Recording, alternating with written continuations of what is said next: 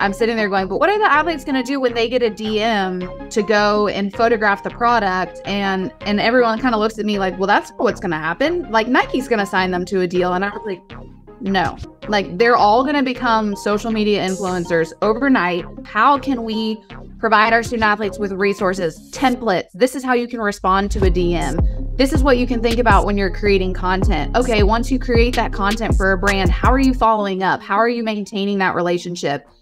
Hello and welcome to About Time, the show where we have long overdue conversations about the journey of women in sports. I'm Marquis Freeman, author, athlete, fan of sports, and an even bigger fan of the women who are changing them. Today's guest knows about all things NIL and holds a unique title that gives us visibility into careers in sports beyond playing and coaching. Taylor Jacobs is the Associate AD of NIL and Strategic Initiatives at LSU. Not only is LSU a powerhouse when it comes to NIL, but Taylor leads an all-female team that makes the magic happen. We're so excited to welcome Taylor to the show. Before we get into our interview with Taylor, a quick word from WeCoach. This interview is brought to you by WeCoach. Prior to Title IX, over 90% of women collegiate sports teams were coached by women. Today, over 50 years later, that number has decreased to 41%. That's why WeCoach launched Move the Numbers to help change the landscape for women coaches and the student athletes they lead. WeCoach is a one-of-a-kind nonprofit membership organization dedicated to recruiting, advancing, and retaining women coaches in all sports and levels through year-round professional growth and leadership development programs. WeCoach fosters a diverse and inclusive community of over 10,000 coaching leaders who inspire young women to follow in their footsteps. If she can see her, she can be her. Together, we move the numbers to support and increase women in coaching. We teach, we inspire, we motivate, we lead, we coach. Visit our website at wecoachsports.org. That's wecoachsports.org. Hey, I'm Taylor Jacobs, and it's about time to teach you how to tell your story. It can be so hard for young girls and women in sports to see a path forward. And a lot of times simply because they don't know that there are opportunities available to them outside of just playing or even just coaching. How did you become familiar or educate yourself on the diverse roles and careers that are available inside sports?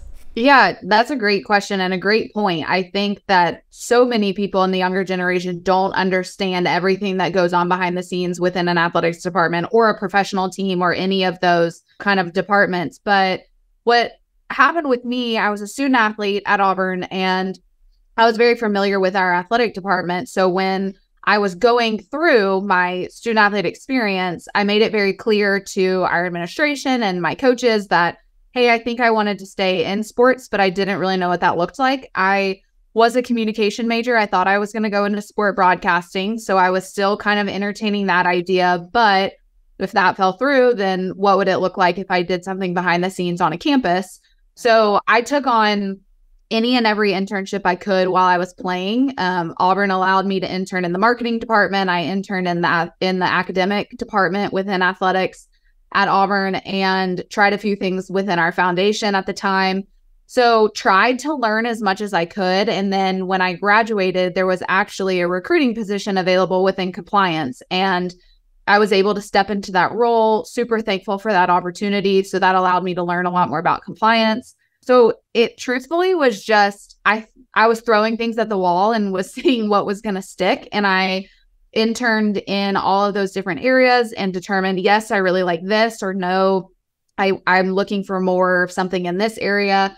Ended up landing in compliance, which I love all my compliance folks. Probably wasn't my favorite thing because I couldn't be as creative as I am, as a human. And I learned after I finished playing that I'm really creative and I have this creative side. But long term, it ended up working out because now I've been able to, step into the NIL role and be extremely creative here. So that's been my piece of advice for all of our students is don't hesitate to reach out and talk to people within the department. Learn as much as you can as what each unit does, and don't be afraid to try different areas. Work for me for a semester, go work for marketing for a semester, go work for the ticket office for a semester, go work for compliance, and see what you think will best suit you as a person because they're all such different areas. comms major over here, broadcasting as well is my trade, but also to hear how versatility adds value, how all of those experiences helped you create the career that you're in right now. And now this is an introduction to careers that didn't necessarily exist until here recently. What are some of those careers or opportunities that have evolved from the NIL space? Oh, man. I mean, you can look at NIL. NIL's been impacting, fundraising. So the development arm of an athletic department, or the fundraising aspect, corporate partnerships, and which also kind of falls under fundraising, compliance. There's still a lot of rules and things to navigate. The marketing and branding and creative side of things, we have that within our little army of students. We have a little creative unit. That storytelling component. So broadcasting without being in front of a camera all the time, really. But there's a lot of areas I feel like people are finding they were involved in and now they're getting into NIL. Or I have a lot of students who have worked with us in NIL and now they're saying, wow, I could go do a lot of things now outside of this. And you may have had some of these experiences too, Taylor, but for me personally, when basketball ended for me collegiately, when that ball stopped bouncing, there was a bit of anxiety because that was a passion of mine and something that I had experienced for so long, and I did not want it to end, but was totally unaware of all the opportunities that were available for me to stay with sports, for me to stay around the game. And so we need more girls, we need more women around sports to stick around as well. And so you guys, LSU, you guys are the powerhouse in the NIL space. I want you to talk a little bit about your team, which consists of all women. Let me add that first and foremost. But how do you guys set these student athletes up to be successful?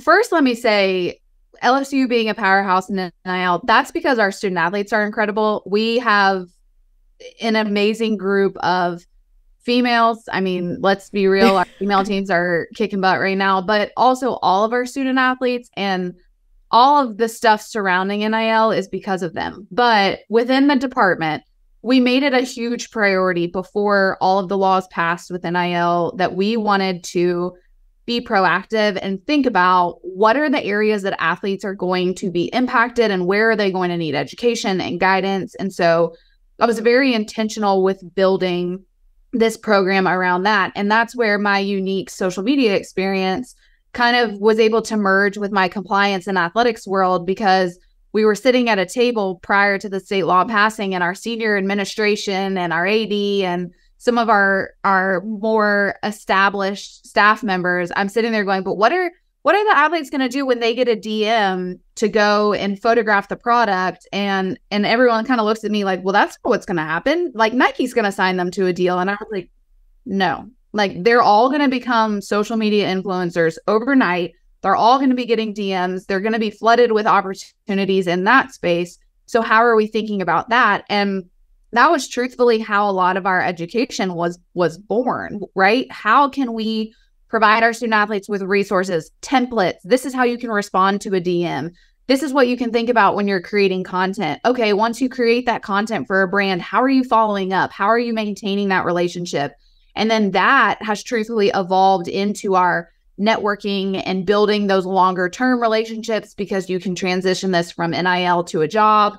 We've collaborated a ton with our student athlete development group. They're called Tiger Life on our campus, because this message, it really does tie in. And if a student athlete does NIL right, they can build relationships that last long beyond your career and take you into a potential job. And we want them to think about that, right?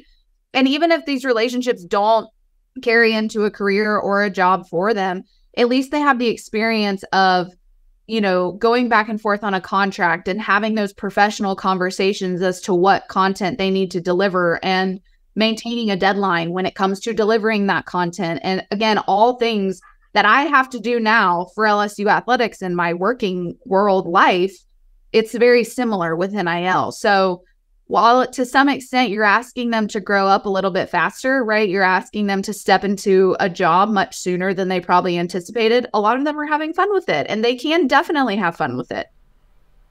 The fact that you guys are teaching these players not just how to cash in on their fame, but also how to build long-term connections that are gonna help them far beyond the sport and well after they leave LSU is just phenomenal.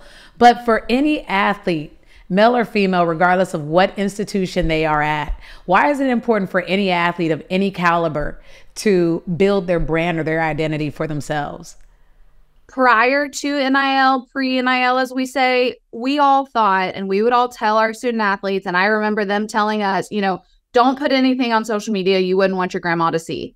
And people took that with a grain of salt. But now people are seeing the value of a brand because names are recognizable across the world and deals are coming through and people are tracking on what's going on. I mean, we have probably some of our student athletes' names are more recognizable than their team might be. I know people who have come to me and said, oh, Angel Reese is a student athlete at LSU, or Olivia Dunn is a student athlete at LSU. What sports do they play?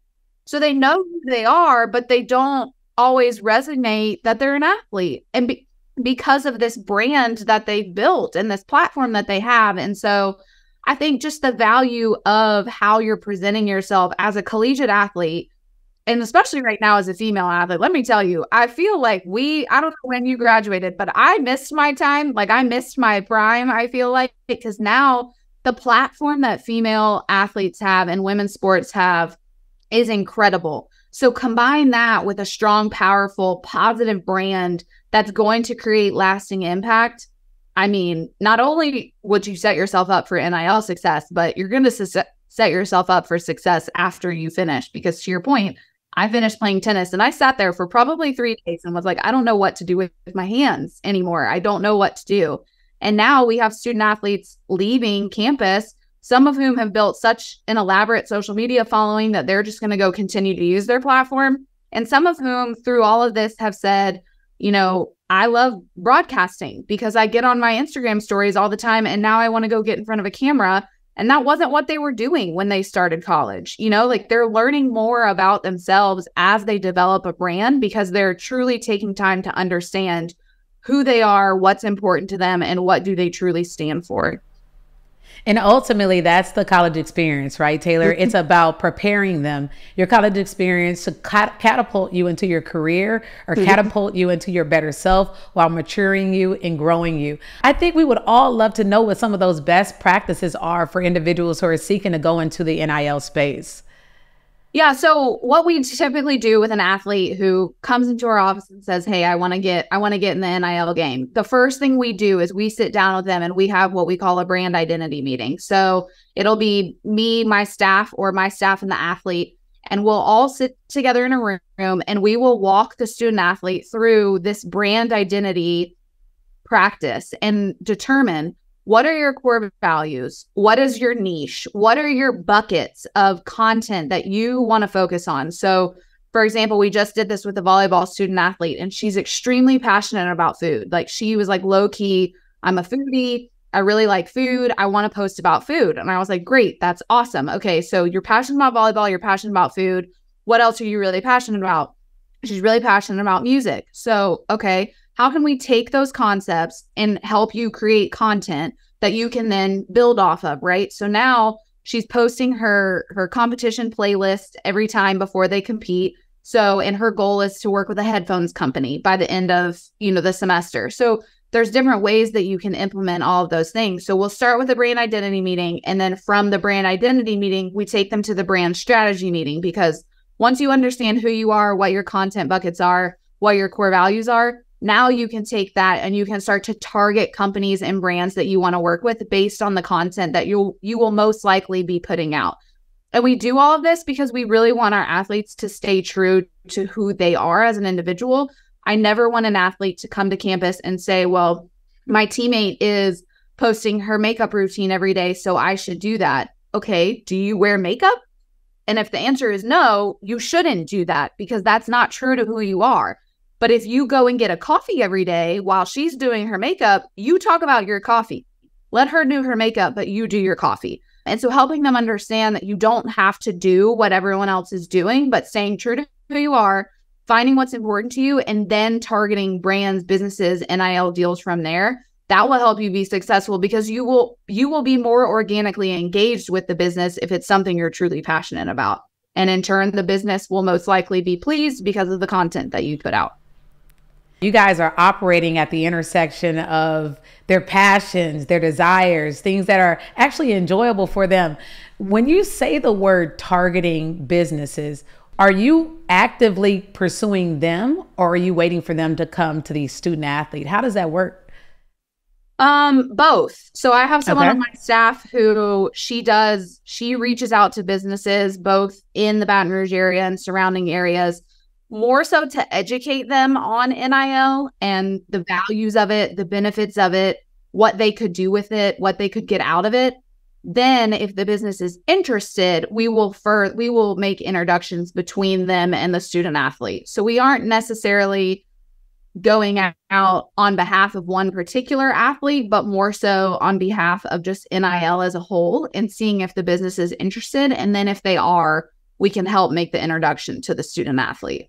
But I will also say a lot of our student athletes take into their own hands. They want to go and pitch the businesses. They are very passionate about, using their voice, practicing the communication. So we will, in those brand strategy meetings, help them understand what a strong brand pitch looks like, so that they can then take that and implement it in a real life scenario, and they'll pitch the brand themselves. Now, is this strategy meeting, are these strategies something that are introduced to all student athletes, or just the athletes that express interest in NILs? Both. The ones who express interest and come and meet with us definitely get it on a deeper level because they're coming to one-on-one sessions. But we do incorporate all of this into our team by team and our big group session education. It's just, you're probably getting a lot more hands-on when you come to our office and set up an appointment. But I mean, up to this time, we've met with several, student athletes one-on-one from all sports, and they're all going out and implementing different things. So I just now have the staff. I mean, we really started doing that last semester because I hired my second person in January of last year. Or January of this year, I guess. So that process really got going in the spring semester. So hopefully, the athletes will start to realize, the more they come see us, the more fun they'll have. Honestly, this is the cheat code, Taylor. This is the cheat code. At this point, I don't know if I have any eligibility at all, but I feel like it's worth just double checking because opportunities have been missed at this point. You have talked a lot about social media as well and how that can be maximized. And early on, especially in my day, it was always said, don't post anything that could cost you your scholarship. Mm-hmm. How can social media or other things be detrimental to one's name, image, and likeness? So I think a couple of reasons. I think one, people aren't always careful with it. So if you go out and you are at a party and you engage in something that hopefully you're of age to engage in, and that spurs you to post something that you might not post, right? You could get in trouble there because we've seen countless videos where people post videos of themselves or someone else saying something that they otherwise probably wouldn't say, but they're under the influence. So that's scary. And we tell them all the time, think about that. You don't need to, one, be careful going out in general. And two, be careful when you get in a comfortable situation, what you're putting out there, because sometimes things are misinterpreted. Two, I truthfully think the mental health component and what just this generation in general deals with social media can be hard. I think that the comparison game is real. It's painful for me to watch people come in and say, well, I don't have as big of a following as him or her, and so I'm just not going to get anything. Well, that is not true at all. And that is hard for, I think, a lot of people to get past, because I think originally it was this vision of I have to have however many thousands of followers and they have to be verified, and that's how I'm going to make money, which is not the case. In fact, the micro influencer is one of the most sought after people for marketing companies and business marketing. So trying to help them see past that and not get so hung up on the numbers and the verification. I think social media can be a great place. And I think it's an incredible place that you can go and express yourself and show your creativity and who you are. But I also think that it can be a little bit of a like sucks your soul out a little bit because you get so into it, and I've heard the term a lot. You don't ever stop the scroll, which is true. People you see everyone's always on their phone. I'm guilty of it. I have to go home at night and put my phone down and say I'm not getting on it because it can be intoxicating. So I think it's that fine line, right? I want to do NIL, but I don't want to be so ingrained in my social media that I can still like separate myself. But I also want to be on social media in a positive light because there's a lot of eyes on me and I want to reflect myself and my brand positively. First off, I think that's so important to speak to because social media can be totally mishandled. And when you're talking about a brand, there is a protection that comes with that. And there's a certain level of maturity and good decisions that need to be made to protect that brand at all times. And Taylor, you've spoken to so many different elements that go into NILs. It's far beyond just image. You have to, yes, protect that image, but there's also managing those relationships and those connections with NILs, which you hinted to earlier. How do you maintain or keep those NIL deals? I think that goes back to the relationship piece, right? I think the more you work with a business and you produce quality content, or you're respectful and you're showing up on time, you're following up with a thank you, you're sending the content that you posted, you're posting something extra. Those are going to be things that make a business say, we loved working with that individual and we want to work with them again. So that's an easy way to hopefully maintain and replicate deals. But also, this industry is smaller than people think. And the more you work with companies, the more companies talk about you on the back end too. So the better representation of yourself you have with one brand, the better you most likely will be moving forward with another brand. Because if said brands have the same owner and they're just partnered under the same group, you don't want one brand to go to another and that one brand say, oh, they were terrible, they didn't show up for their appearance, they were disrespectful, they didn't do anything we asked. Then the second brand is not going to reach out to you. And again, very similar to an employer, right? We all have, when I hire people, I have their references and I call their references. And it's the same kind of thing with NIL. You need to be careful that your quote references would give you a good reference. So how are you conducting the work? How are you showing up? Similar to how you show up at practice, you need to show up at 100% every day, right? We always say that. You need to bring it all. You need to leave it all on the court or the field or in the pool, wherever you are. You need to do that with NIL because then that will help you down the road with future deals. Yeah. And you said it multiple times. You've used the word work. And I know for me personally, as a student athlete, being a student athlete at any level, let alone the Division I level, as well as maintaining your studies, and now you have this work, what kind of complications can that create? Is LSU doing anything specifically to try to create just like a safe space and make this transition of NILs more comfortable for the student athletes?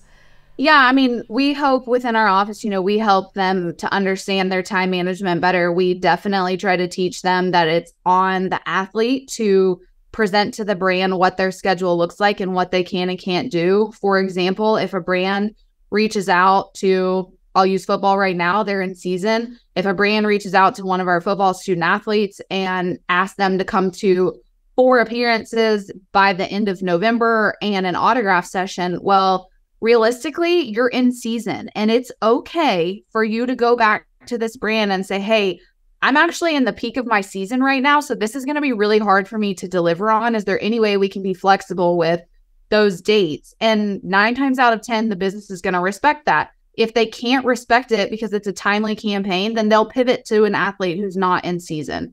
And I think it's being upfront about that. Again, that'll help the athlete. It'll help you as an athlete manage your time, help the business understand, okay, they're in season, like we need to be respectful of that as well. But it'll also just help the industry in general understand, because I think where these businesses and these brands were working with the influencers on the social media world, those people weren't student athletes. So they didn't have the schedules that the student athletes do have now. So the more they start to work with student athletes, the more they'll begin to be respectful of, okay, they're in season versus out of season hours. And what does that look like? So, you know, and I think, yeah, we always try to reiterate to our athletes, like, protect yourself and your time first. Your time is valuable. So not only do you need to, it's okay to say no, but don't be afraid to charge for your time. If a brand reaches out to you and wants a huge video shoot and a bunch of content, that's time you're adding to your schedule. And if you need to charge for that, you need to charge for that. So, I mean, part of it, not always what brands want to hear, but it is part of it. A lesson to learn. And it's so phenomenal that athletes are getting this experience so early on, because what I've just learned from what you said, Taylor, is that your brand is a business. And to learn that these athletes are having these conversations, navigating these conversations, and connecting and maintaining these relationships on their own, that's a business while being a student athlete. So shout out to all of these young ladies, but there is a lot of money involved. A lot of money involved. And you guys are the powerhouse of sports. You guys are also the powerhouse in NILs, Taylor, and it's led by you. But just speaking on a number of the young ladies that are said to be some of the top leaders in NIL deals, from Olivia Dunn, a gymnast at LSU, Angel Reese, women's basketball coming off a national championship, Flage, right? Angel Reese was just quoted saying this, and she could potentially be one of the top WNBA prospects coming out of the 2024 class if she wanted to. Only a junior right now, but she very well could be. She was quoted saying this: "I am in no rush to go to the league. The money I'm making is far more than some of the women in the league, and maybe even some of the top players." Now, that's a bold statement, Taylor, but it's very true. How does these larger NIL deals impact amateur and professional sports for women? You know, I think, again, there's always been this clear separation of college versus professional, and professional warranted all of these dollars and all these things. But if you really want to look at this past year, who was the most talked about person in the women's basketball world? Angel Reese. Obviously, Angel Reese. So that said, she deserves to market herself to that same caliber. And I'm honestly very proud of everything that she has done. She's taken a lot of her NIL opportunity and she's given back to her school in Baltimore. And then also she's working on some things in Baton Rouge. So she's been incredible. Livy has the Livy Dunn Fund through the collective in Baton Rouge. So I think, you know, that separation is, I guess, going away. And I don't know if it's just because the collegiate platform, to me, there's more eyes on college athletes than there are professional sports now. So it's almost shifting. And I'm not really surprised by it. And I'm proud of them for everything that they're doing and, you know, standing in that light. And with that being said, along with these huge deals that are being made, some of them of millions of dollars, is there financial support or financial education that's taking place as well that's available to the student athletes? Absolutely. So prior to NIL, so pre-NIL era, we would conduct financial literacy probably once or twice a year. Once the laws passed, our state law in particular actually has a mandated number of hours that we have to at least provide to our student athletes. So we bring our financial literacy partner onto campus 2 to 3 times a semester and then twice in the summer. So they meet with teams, team by team, every time they're on campus. And then they're also available for our student athletes to meet with via Zoom. So we've definitely increased the hours. Most of our coaches have selected that their team has to meet with our partner every time they're on campus. So they're getting, you know, anywhere from 4 to 6 sessions a year, just focusing on financial literacy. And they'll cover a range of topics, right? It'll be anything from opening a checking account to how you're saving your NIL money to preparing your taxes, but they're still having a bigger financial conversation so that they know how to prepare and what to think about in this space. Additionally, one of the biggest pieces of feedback that we got in year one, the most common thing I've heard was, I had no idea taxes were that much. Like, I had no idea Like one of my student athletes was like, I just thought I would have to pay a couple $100s. And I was like, how many dollars did you make this year? Like, no, we give that away for sure. So what we did in our new app that we just launched, there's a finances tab. So it tracks their total earnings. So everything that's been disclosed through the app, they'll have a total of what they earn. So let's just say, athlete earned $100,000. They'll be able to see that. And then it'll also give them an estimate of what they should withhold for taxes. So it's not guaranteed because every athlete files in a different state, but it at least gives them a visual to think about, like, oh, my taxes number could be much higher than what I initially thought. And I think Angel even recently said that in an interview too, was like, we didn't realize that much money went back, to the government, like in taxes. And that's a big thing, right? Like they don't know. And I don't blame them for not knowing. I probably didn't know until I got married and my husband sat me down and said, babe, rein it in on the credit card. So now I think that they can have that visual in the app, and then us getting in front of them as much as we are in financial literacy. We're constantly asking our coaches to remind them. We send out conversations and texts and message blasts and education in the app, so that they're getting all of that too. So just trying to hit them with as many reminders as we can so that they can be thinking about it. But yes, a lot of financial literacy education. Ahead of the ball, just ahead of the game. And I can think for me personally, having had the opportunity to play professional basketball, nobody ever sat me down with a financial literacy course and broke down taxes and broke down what needed to be paid back by percentage and how to manage your money and all of that good stuff. Mm-hmm. And so when you compare the two, that's something that you guys are doing very, very well. You mentioned an app that you guys created at LSU. I would love to hear more about that.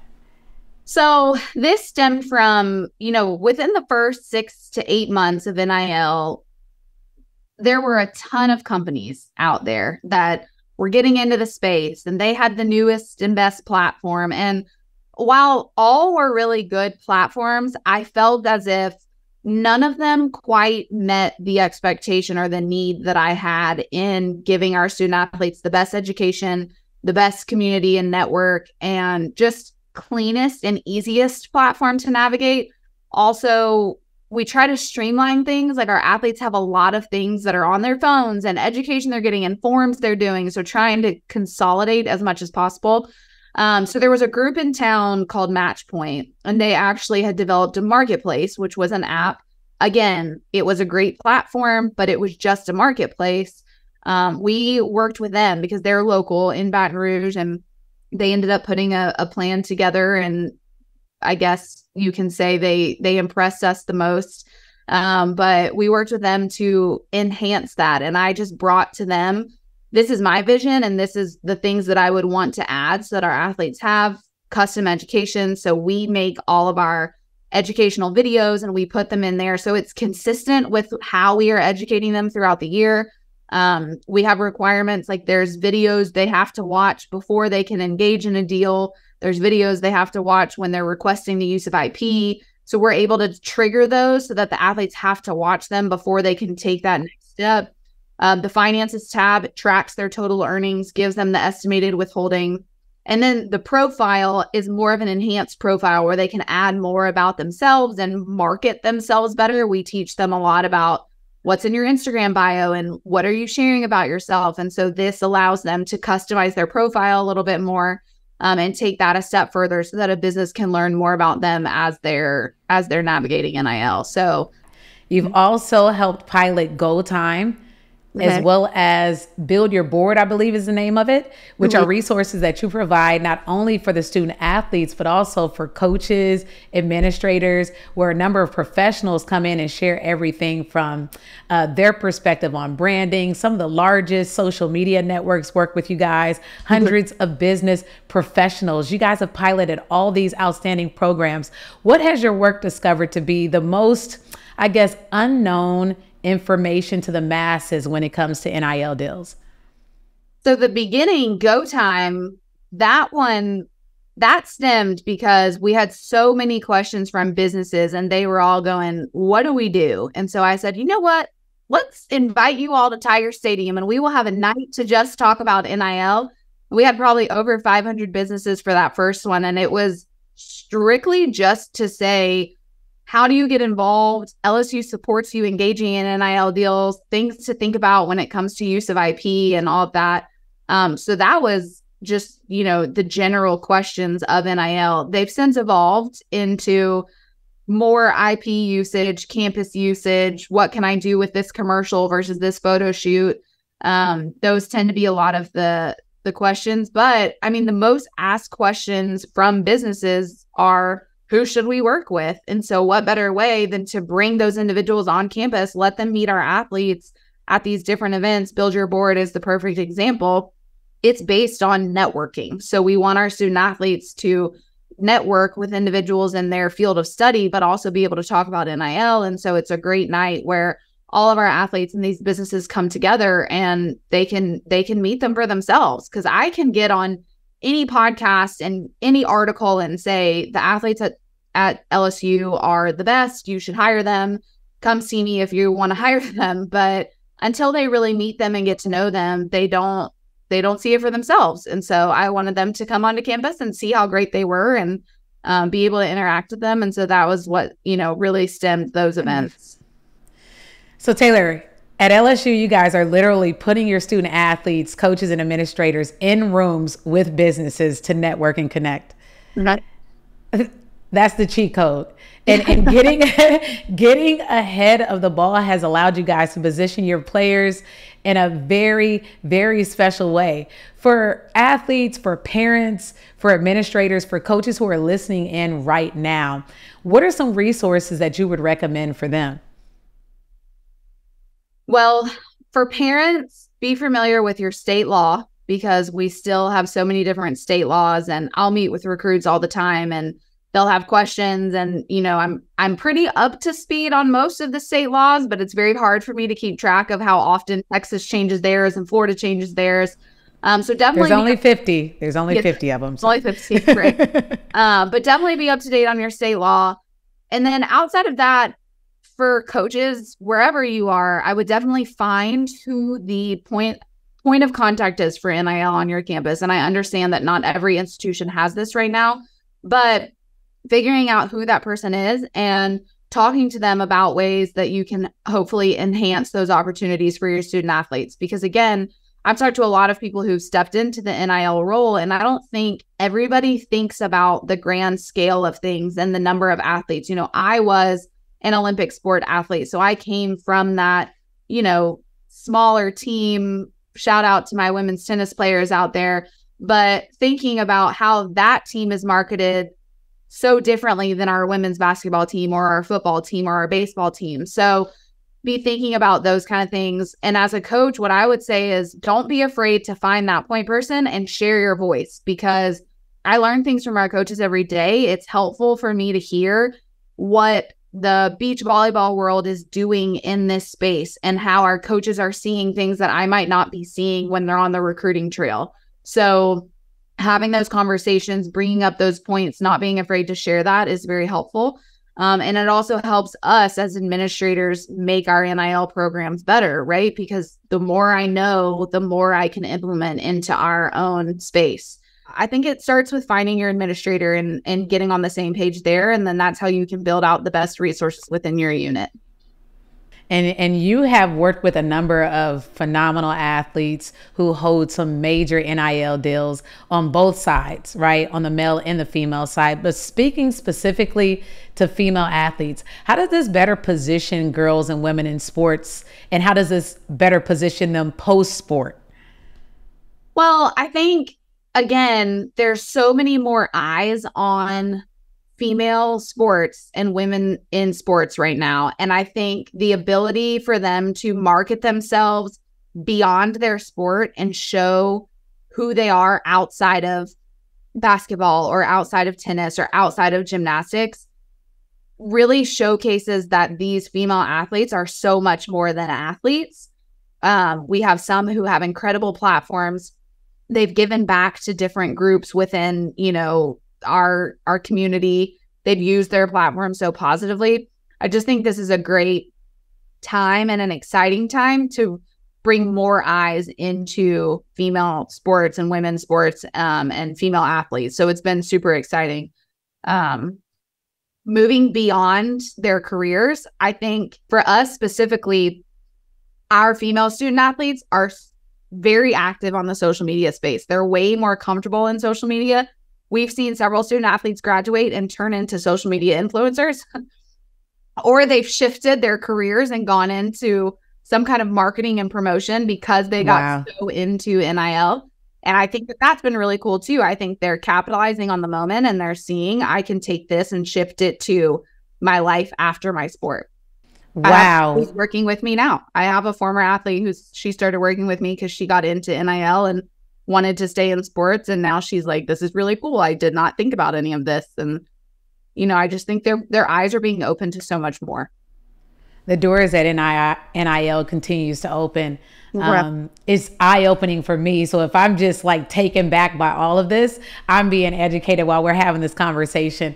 But I want to switch gears just for a moment, Taylor.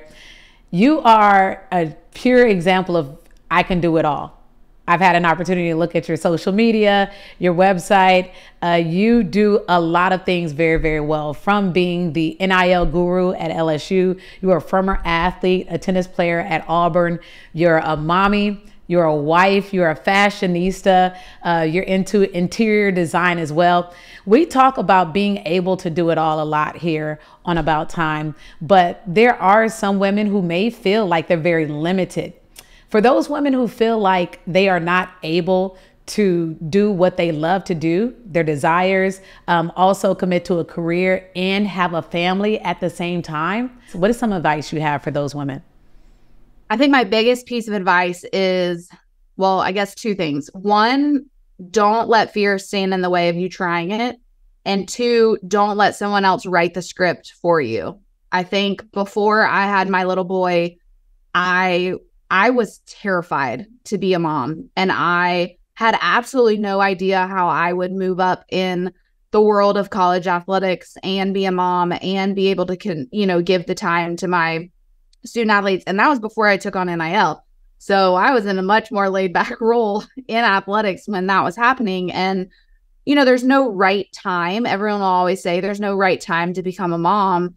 And we finally jumped into it. And right after I came back to work, I took on NIL. So work really increased. And the support that you will find is incredible. The women within athletics who gather around me, not only the women, the men too. I have a ton of men support, just support in general of people who will come and gather around you and help you navigate when my son's school is closed and he has to come watch his iPad in my office because I have meetings. Like, I will have coworkers come and take him down the hall and go take him to shoot hoops. And that is going to happen. And if it's not happening, then maybe you're not in the right space.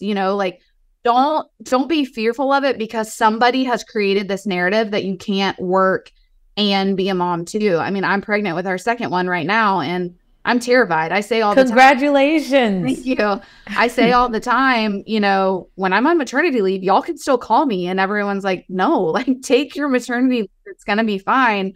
But I think it's because I have this narrative of they can't do it without me. Well, yes, they can. I have this staff that I've trained. They're incredible. They can do it without me, and it's going to be fine. And everyone's going to be here when I get back. The world is going to continue to rotate. That's what I would say, is just don't let people write the narrative for you, because there's a lot of negativity surrounding, working moms and working moms in sports and women in sports in general that I don't think is fair. And I just think that we need to be out there at the forefront of it and writing our own story, right? Like, I hope that one day I am a deputy AD and my two kids and my husband are with me, or maybe even an AD. I don't know. Maybe I won't stop at deputy, but maybe I'm there one day and my two kids and my family are standing behind me, and that's really cool. And, I think, again, I'm here because I have women who were that example for me. My senior women administrator at Auburn,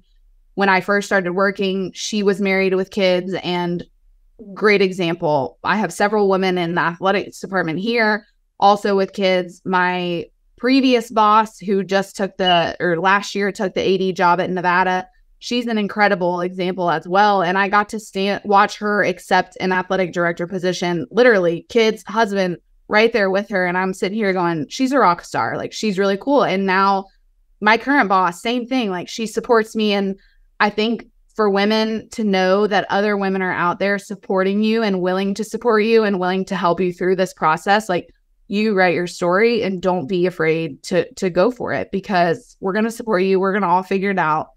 It'll all be good. Now, this is a segment where we go into our rapid fire questions. This is the final segment of the show. We're going to ask you a series of questions, and you will have 5 seconds to answer each question. You ready for this, Taylor? Oh gosh, I think so. I'm the most. Yeah, and I'm going to tell you now, these questions are coming from every direction. There's no way to be prepared for this, but you're going to pass with flying colors, I believe. To the fashionista, sneakers or heels? Sneakers.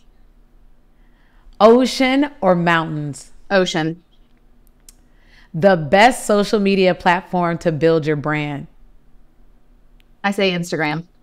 When should student athletes begin building and protecting their brand? As soon as they get on social media. Oh, I love it. Now, this one might get you in trouble. Auburn football comes to LSU this season. Who you got winning? LSU, because yes, that would get me in trouble, but LSU. Yeah, you're gonna get a lot of phone calls from Alabama. I'm sorry. Where are you going, Lady Griggs? Thank you so much for the insight you provided on NIL Esoterica. Very educational and very much needed. Yeah, thanks for having me. I really appreciate it. Happy 2024 About Time listeners. I'm Marcy Cornegie from Team We Coach. Applications are now open for our premier We Coach NCAA Women Coaches Academy and Academy 2.0. These academies will be held this summer, June 16th through the 19th in Denver, Colorado. You'll want to make sure to get your application submitted by February 2nd. That's just a few short weeks away.